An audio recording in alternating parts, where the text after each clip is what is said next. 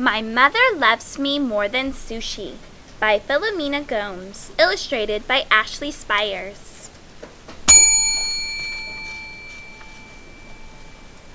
My mom loves me more than sushi. While the rolls squirt and squish out of my chopsticks, she easily brings the fish and sticky rice to her lips and smiles with her eyes closed.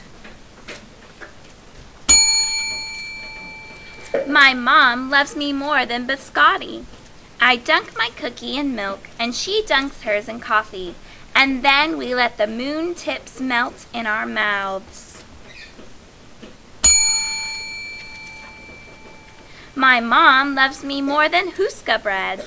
We mash and braid the yellow dough with our bare hands, layer the braids to make a sculpture, and then wait forever for it to bake.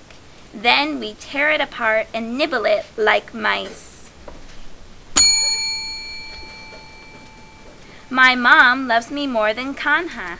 When it's cold out, she makes soup from chicken, throws in rice, and I get to add lemon juice and mint leaves. As I slurp, it warms me right up to my earlobes.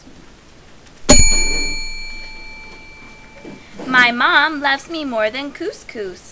Saying, mmm, she pours rose water over a bowl of steaming wheat. The tiny grains tickle my throat. My mom loves me more than megadara. The house smells like spices and onions when she makes big giant piles of lentil and rice. I always scoop yogurt and peppermint on top. My mom loves me more than smorgastarda. Just like a house, we build a huge sandwich cake out of bread and mayonnaise. Then we decorate the top and sides with cucumber, lettuce, tomatoes, and smoked salmon. My mom loves me more than crepes. In the morning, the buttery smell calls me from my warm and comfy bed, and we roll very thin pancakes full of yummy treats like fruit and cream.